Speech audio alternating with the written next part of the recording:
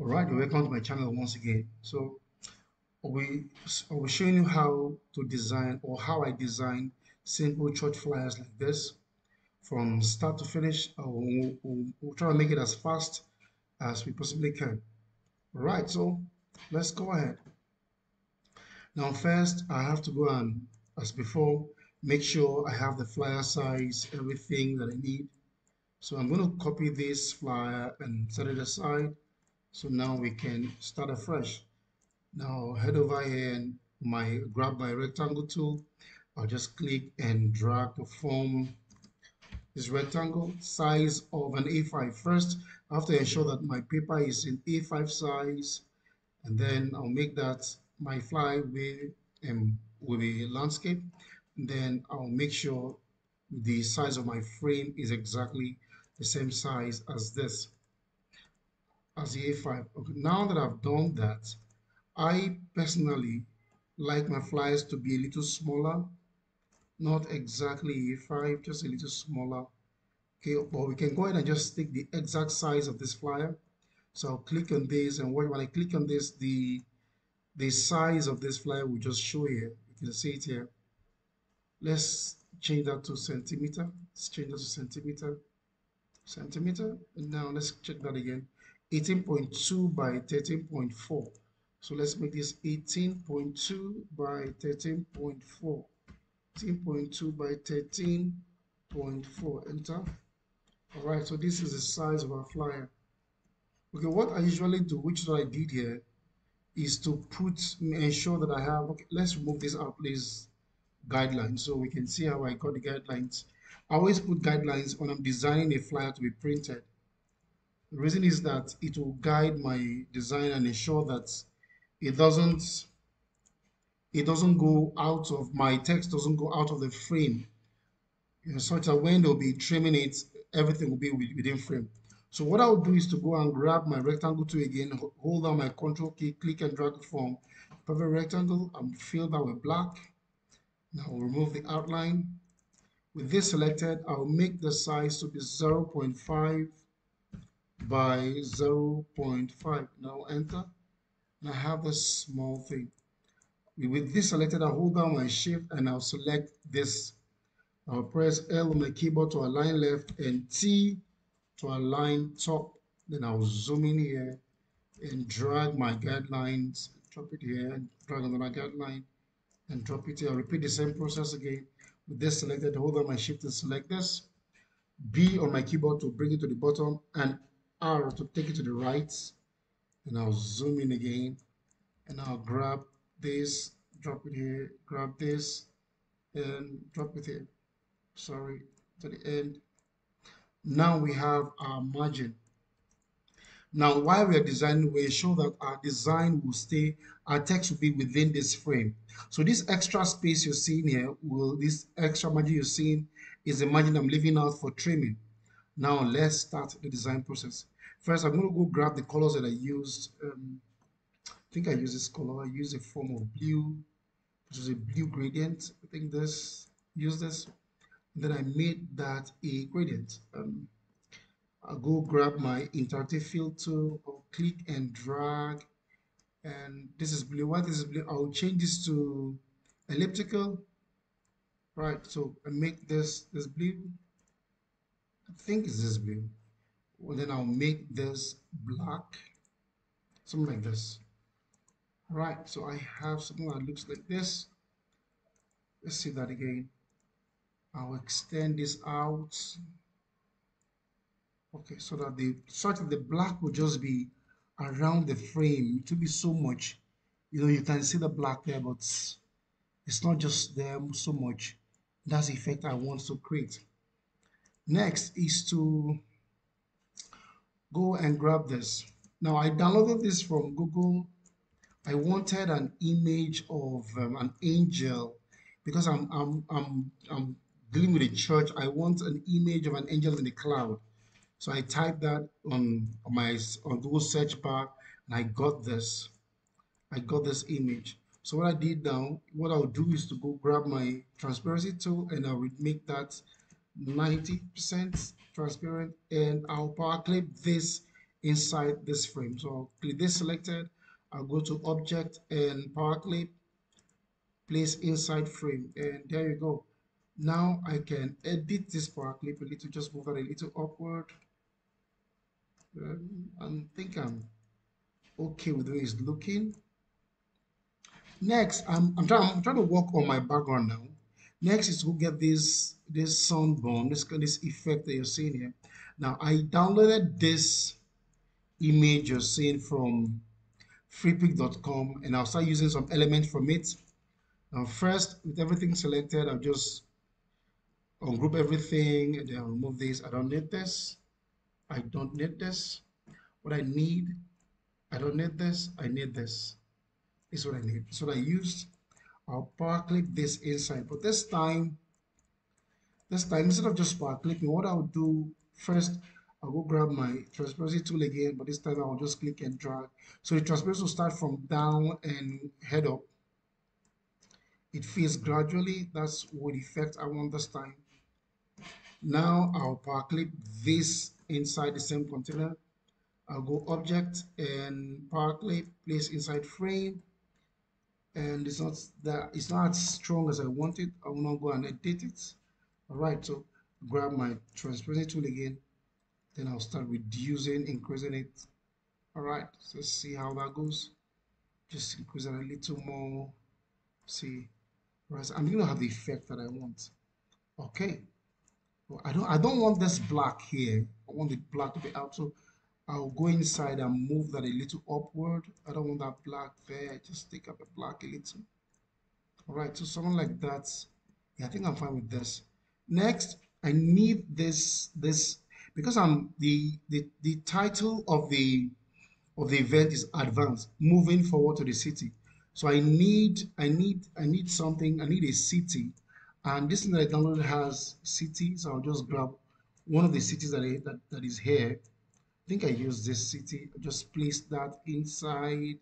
Is a skyline, and you can already see the effect that it's having. You can already see the effect it's having this.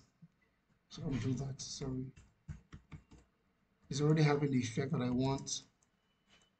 Um, let's see. All right, so I think that city is lost. Let me just use this. Okay, that's the city I got, and I'll just place that here, and you can see the city already. With the city selected, I'll select this box with hold down my shift. I'll press B on my keyboard to align bottom, L to align left, so to just centralize for me, and everything is already set. Next, I'll go grab this is a church logo. I'll just grab that and place that by the side, and our design is almost set.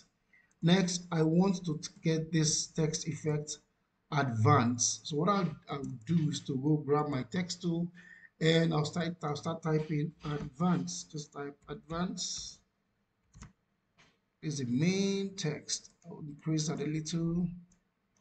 Then I'll change the font to Cookie. I like using this font a lot. Cookie.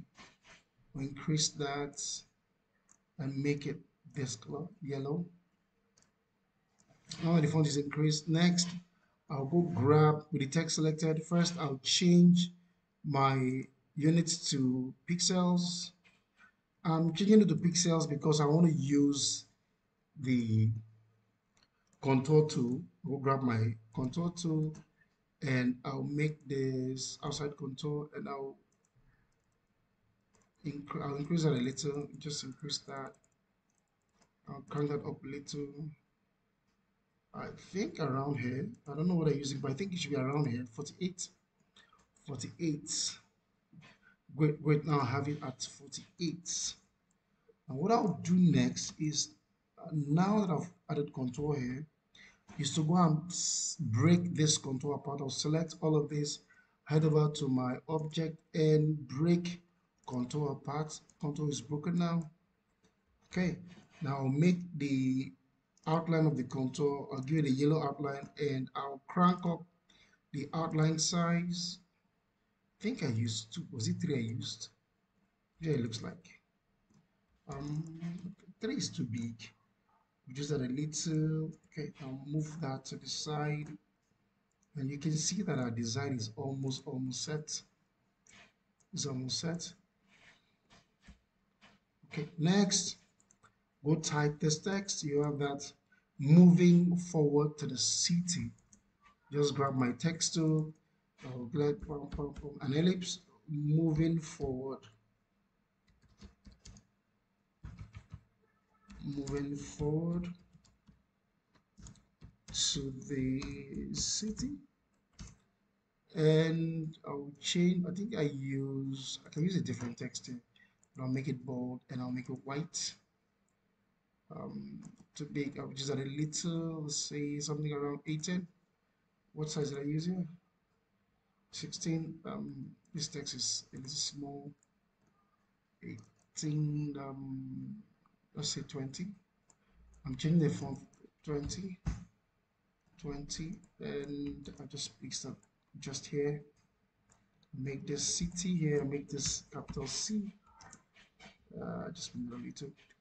Then I will grab this to this 2-point line. Just click and drag, holding down my shift key to make a straight line. After that, I'll make the same line yellow, the same yellow I'm using, and I'll crank up the outline size a little, and I have that ready. Sorry. Okay. Now you can see our design is almost set. Next, I already have this image traced out already, so I'll just grab the image and I'll place that here. With the image selected, I'll hold down my shift and select my frame. I'll press V on my keyboard to align button and arrow my keyboard to align left. Now, when I download this image, I noticed that it was cut here. And same goes here too. It's also cut on both sides. And I don't like this. This hand should be full. So which was why I had to look for a way to cover it. So I grabbed my rectangle tool and just created something to cover that image. Now I fill up with yellow, the same yellow I'm using. Remove this, remove the outline. That's yellow I'm using. Oh, sorry, this. All right, so now I'm gonna go get this curve. So what I'll do is with this selected, I go grab my shape tool and I head out to my property bar. Then this is a different point. This 0.0 pixel, this one represents the top left corner of this point. This other one represents this. This other one represents this other corner, and this last one represents this corner. So what I'll do is I want to shape just this corner. So I'll change this to 100 pixels. Enter, and I have this curve. Same way, if I had changed this, let's see how it will work. I can choose to change this, and I can make this 50 pixels. As this other bottom here will be 50 pixels. If you see the curve there, I would have made it like this if I wanted to, but I did it the other way. But let's allow it like this now. Next, just go type. I won't type this, or you can type the name of this man, and I'll place it here. However, if you look at this frame I did here, where you see there's a little texture inside of this. Let's create that texture. What I did, I'll go grab my rectangle tool again, just fill that with yellow, and I don't need the outline. I'll take out the outline. I'll double click here to give this dialog box, and I'll go to texture fill. Texture fill, and I'll have this texture. I'll say okay. So I have this texture now. Go grab my transparency tool and I'll reduce that texture to 86, and then I'll power clip the texture inside this frame to give it that texture. Go to objects, power clip inside frame, and there we go. We have that texture. So now you can now see the texture. If it's too hidden, I can go in and increase, reduce the transparency a little more. Let's make it 70. No, 75 is okay. 75, let's see. Okay, it looks like now. All right, this is how it's looking like now. Okay, I can leave it like this. Okay. Now next, This advance is already hiding behind this man, and I don't like that. So I'm going to pull that up a little, just pick that up. Sorry. Okay, I'm going to select everything here and just pull that up. I don't want it hidden. Okay, I think it's too big. This is a little more. Right, so now I can bring it down. Not up. Right, so I have this now. Next is to go type this text. I won't type it in this class. I won't type it in this session. Well, that's easy to type. Just grab your text tool and type this text. Just put it here, and then I'll just drop somewhere here. Our text is ready. Just grab your text tool. Just grab your text tool and start typing. So we ought to just start typing. I'm not going to type that. That's quite easy. Just type that. Next, I need to get this, the address. I can just copy and paste.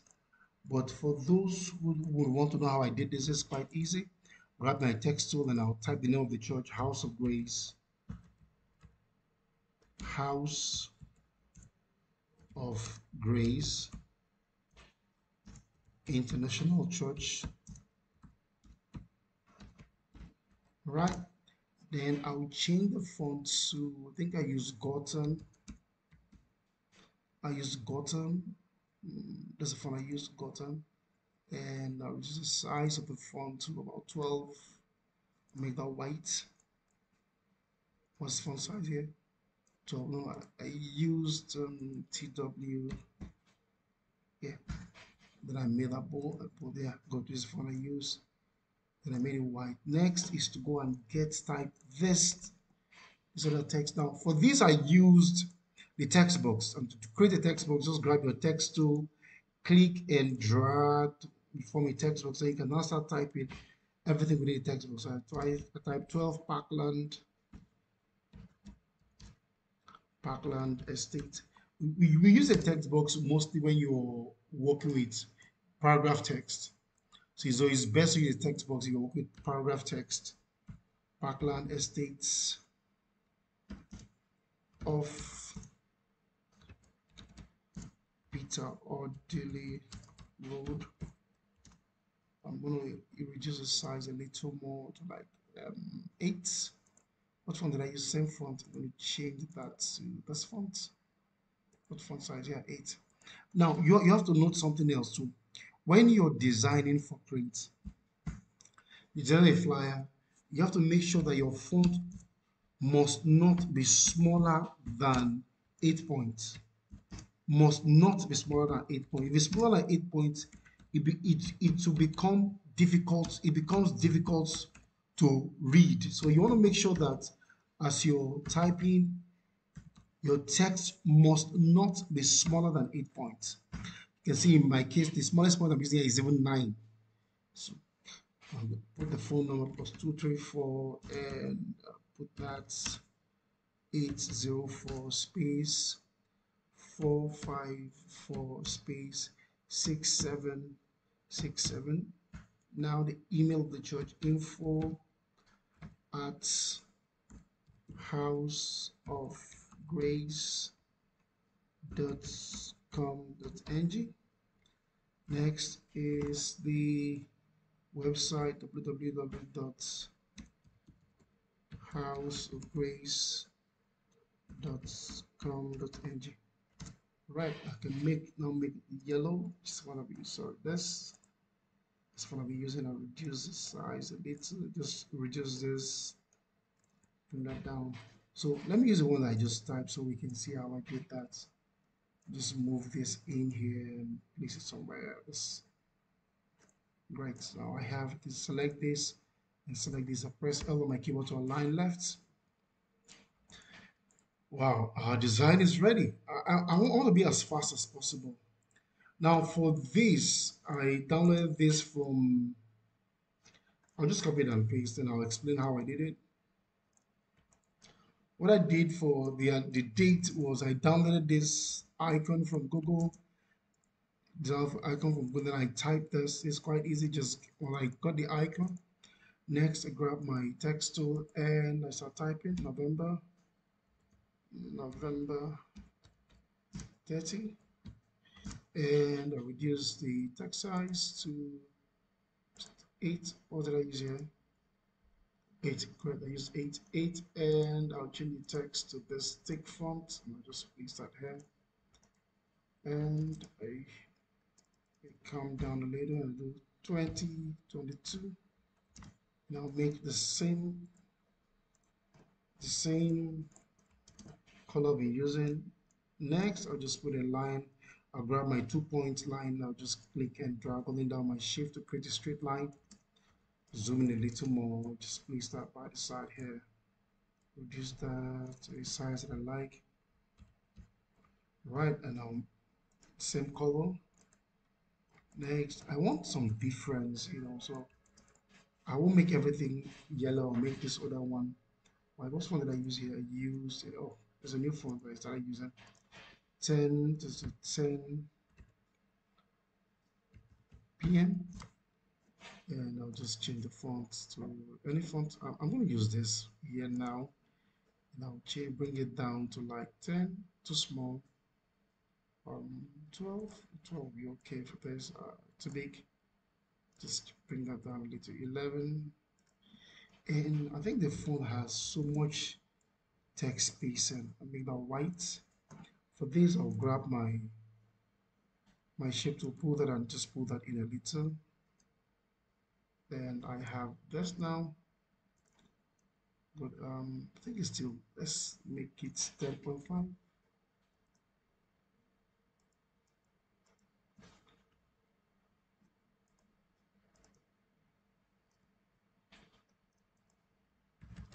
Get 10.5. See how it looks like 10.5. Right, I think I'm okay with 10.5. Let me move this and place this one I just created here. I'll group this together. Next, I'll group this church logo together. Now, notice what I'm doing. I won't like, just for the sake of alignment, I like the church logo and this, since they are both up to be the same line top. So I'll select the both of them and press T on my keyboard to align them top. So the logo, if you look at this, and the logo and this, the logo and this date, see they are the same line. That's how I like the design. And you will notice every other thing is within my frame. You notice I can move this a little. I think it's too, I can move this a little to the side. Okay. I think this is too big. I can reduce this a little, just a little. There we go. And I'll pull it down. Sorry. Just take that up. I'll pull everything down now. All right. So I have this. So you can see in a very short time, I've been able to design a beautiful church flyer, and this can go to the press.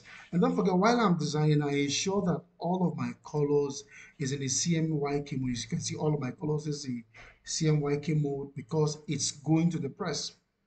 All right, so if you like what I'm doing, please support me by subscribing. If you have a question, please ask your question in the comment section. And thank you.